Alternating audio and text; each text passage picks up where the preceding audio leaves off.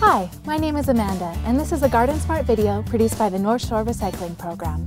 A lack of carbon is the most common cause of problems in backyard compost bins. By the end of this video, you will know which common household materials you can use as a source of carbon in your compost bin.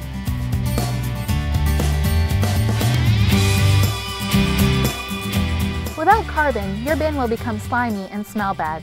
To ensure a healthy, odor-free compost, add equal amounts of green and brown material. For example, if I were to add my bucket of kitchen scraps, I would have to add an equal or greater amount of brown material. The most abundant brown source in nature are fallen leaves. As fallen leaves are not available year-round, it is important to store them. The equivalent of about 4 or 5 garbage cans of leaves should be enough to last one family for composting year-round.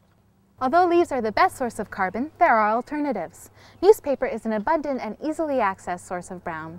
It must be ripped into 1 to 2 inch strips, separated and fluffed. What most people don't know is there are other common household papers that can be used as carbon sources. Egg cartons, napkins, toilet paper rolls, fruit trays, bags, and cardboard are all sources of carbon. Soil and grass clippings are not carbon sources.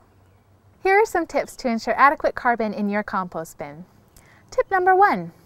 Try lining your collection bucket with a couple sheets of newspaper and then dumping the entire contents into your compost bin. Tip number 2.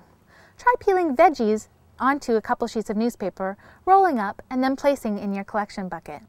And tip number 3. Anytime you add kitchen scraps or green material to your compost bin, make sure you cover it up with a good thick layer of brown material, about 2 to 4 inches. No kitchen scraps should be visible when looking in your bin. Because composting won't be successful without carbon, make it a habit to include these sources of brown in your compost bin. For more information, visit our website.